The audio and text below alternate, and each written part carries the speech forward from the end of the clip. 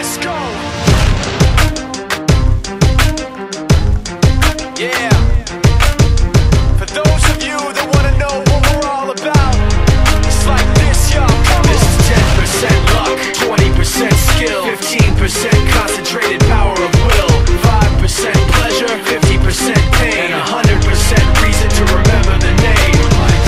He doesn't need his name up in lights, he just wants to be heard, whether it's the beat of the mic. He feels so unlike everybody else, alone, in spite of the fact that some people still think that they know him. But fuck him, he knows the code. It's not about the salary, it's all about reality and making some noise, making a story, making sure his click stays up. That means when he puts it down, Tox picking it up. Let's go. Who the hell is he anyway? He never really talks much, never concerned with status, but still leaving him starstruck. Humble through opportunities given despite the fact that many misjudge him cause he makes a living from writing raps. Put it together himself, now the picture connects, never asking for someone's help or to get some respect. He's only focused on what he wrote, his will is beyond reach, and now it all unfolds, the skill of an artist. This is 20% skill, 80% fear, be 100% clear, cause Ryu was ill. Who would've thought he'd be the one that set the West in flames? And I heard him wreck it with the crystal method, name of the game. Came back, dropped Megadeth, took him to church. I like Bleach, man. Ryu had the stupidest verse, this dude is the truth. Now everybody giving them guest spots and stocks through the roof. I heard he fucking with that stock.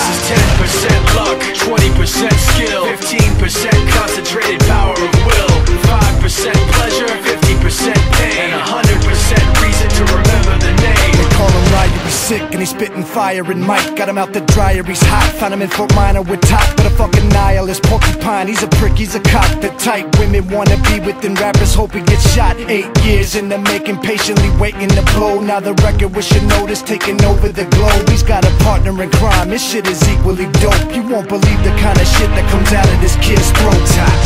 He's not your everyday on the block. He knows how to work with what he's got, making his way to the top. He often gets a comment on his name. People keep asking him, was it given that birth that doesn't stand for an acronym? No, he's living proof. Let him rock in the booth. He'll get you buzzing quicker than a shot of vodka with juice.